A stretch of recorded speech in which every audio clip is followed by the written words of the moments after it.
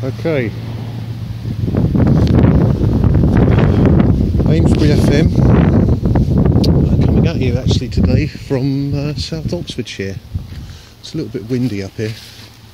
I'll go somewhere where it's less windy. There really isn't anywhere. Just been thinking about this week and what I've been seeing on Twitter.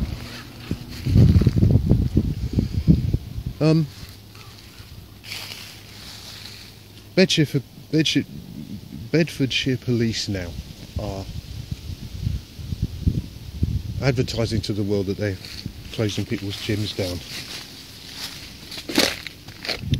and you know, they clearly consider this to be in the public interest, to be communicating this to the public. Now, either they didn't know for the Twitter storm that this would provoke, or they don't care. Because it most certainly produced a Twitter storm.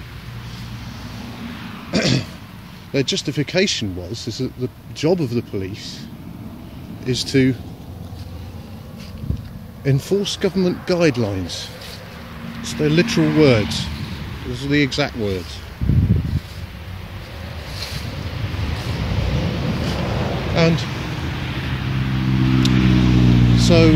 And nobody picked up on this, but the general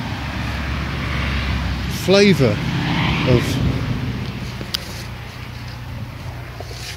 the commentary is that people are not very happy about this, you know. They don't think this is the kind of thing that police should be doing.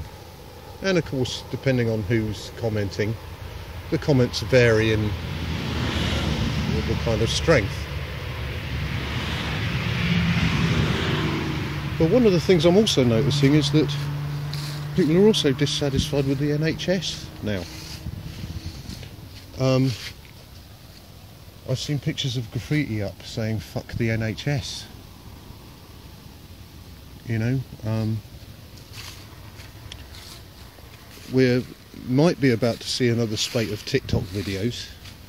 This is not going down well with the public.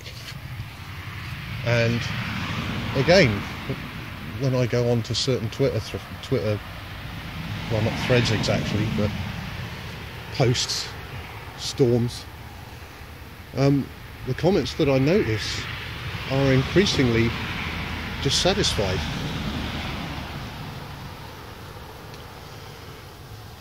And it's clearly come as a surprise to people that they are now slaves of the NHS.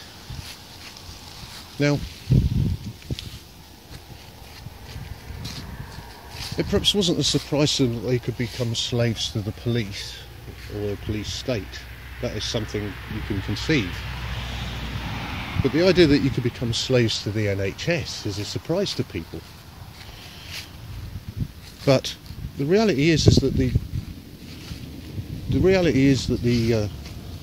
dialectic has been going in that direction for a long time now, at least 15 or 20 years that I recall. And one of the things I've noticed is that the NHS and its constituent bodies has sought to inveigh upon people's lifestyles.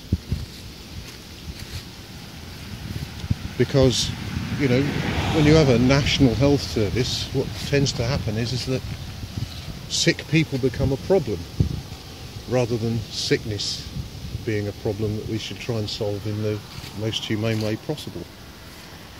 Sick people become the problem. And so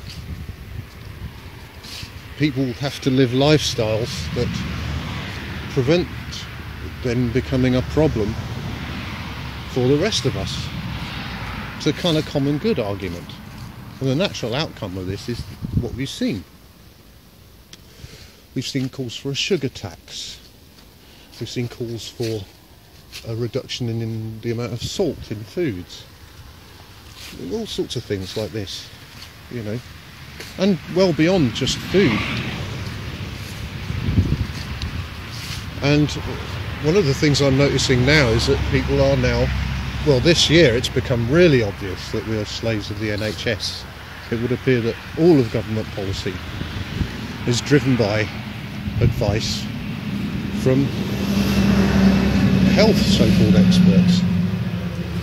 And now I think people are starting to realise where all this has led. And it's led them to a point where, it's actually a medical tyranny. And the police just enforce it. And they enforce it by preventing people going to gyms. Well, I guess that's 2020 for you. Okay, so long. Thanks for all the fish.